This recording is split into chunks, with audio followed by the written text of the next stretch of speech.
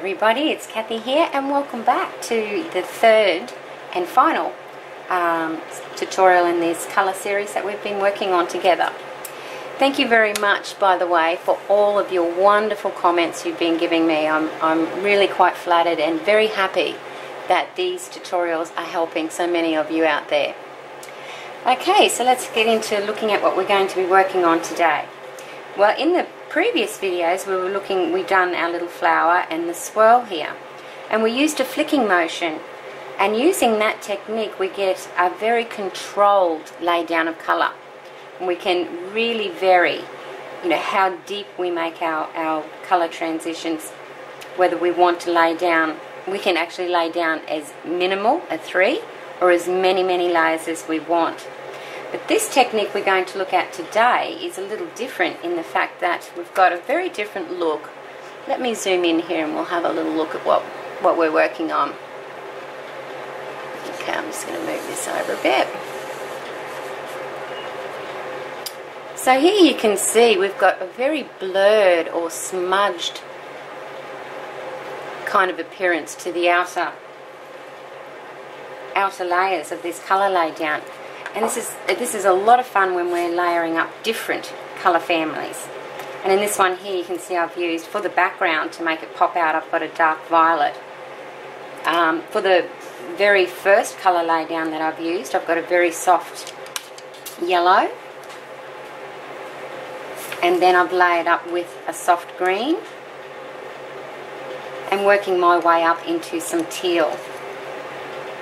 And they may not be colours that you would normally blend together, but as you can see you can have a lot of fun with different colour families.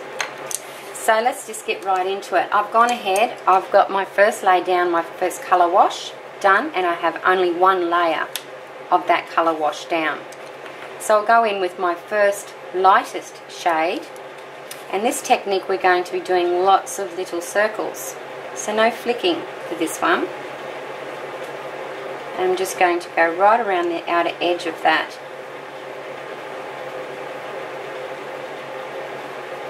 Just like so.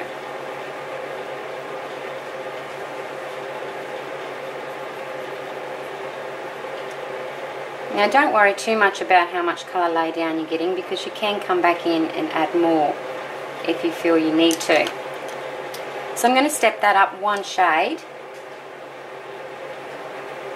But again, not going quite as far as I did with the previous colour. And just lots of little circles. So we're getting quite a condensed lay down of colour this time. It's like all the colours going down at once.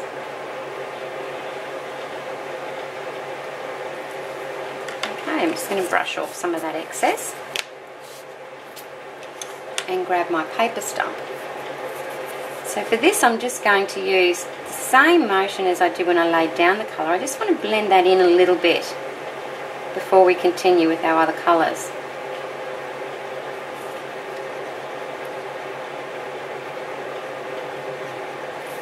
Okay, so I can see I do want to add a little bit more of that first colour.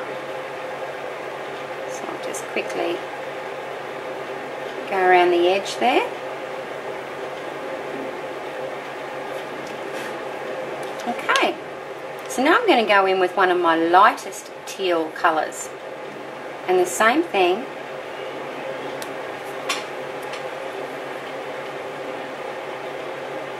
just little swirls, and again not going as far as I did with my previous colour.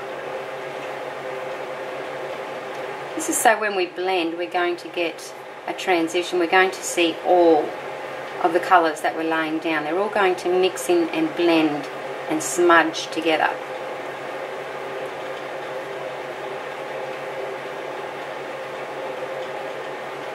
And it can be quite quick doing this technique too. That is if you're not me and you just have to keep going back in with other colours.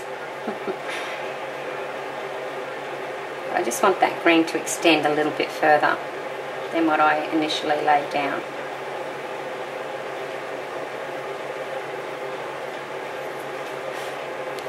Okay, so now my final step,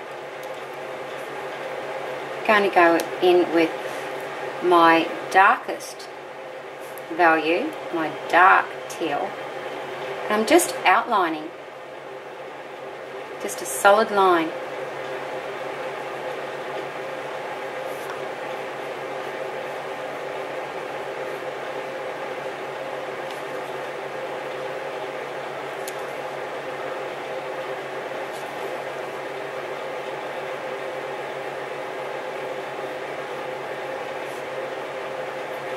And then we're going to come back with our paper stump. We're going to smudge all of those colours in together.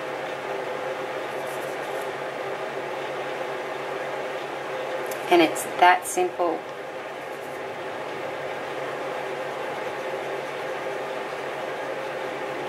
This technique's particularly good on shapes like this that you want to have large highlighted areas. As you can see, that background colour, there's still a lot of area, a lot of space there where we can still see our first laydown of colour. And with that being the lightest that we have used, it's going to really give us a really nice contrast. Now I'm just going to darken that up just a little bit, and I won't blend this layer.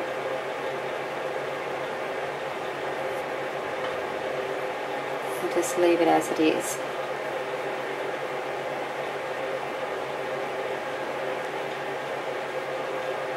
And then when we get our background colour in behind this, that is certainly going to really pop. And so there you have it.